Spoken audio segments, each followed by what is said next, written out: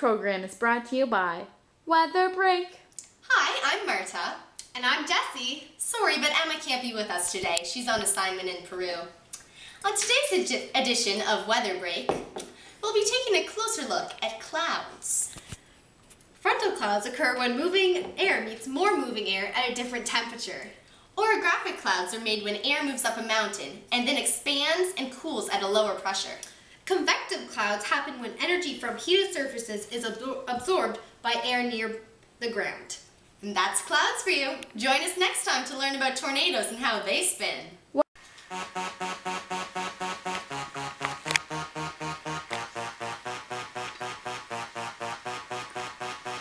Maybe you know about weather, or maybe you need some help. We've got a few suggestions for every question dealt.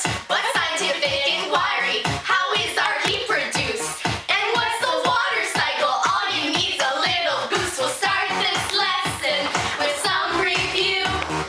Condensation's really cool. It collects as clouds over time. And when it's ready, there's no more shine. Because the rain, the sleet, the snow falls down. Precipitation is its name. And then the rain, the sleet, the snow flows round in many different ways. Some water's absorbed in the ground, the other stuff splashes around in rivers, streams, and lakes, and all the rest we humans take. Next, the final phase transition. The gas goes up to take position. The liquid's gonna dissipate and turns to gas and evaporate.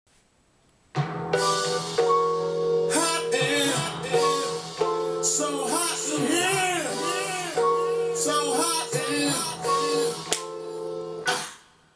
Oh, Oh my god, girl, why is it so hot in here? I don't know.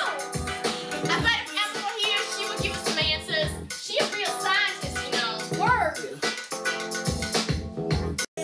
It's getting hot in here, so take off our black clothes. Black clothes absorb the heat, but white reflects it. Math will teach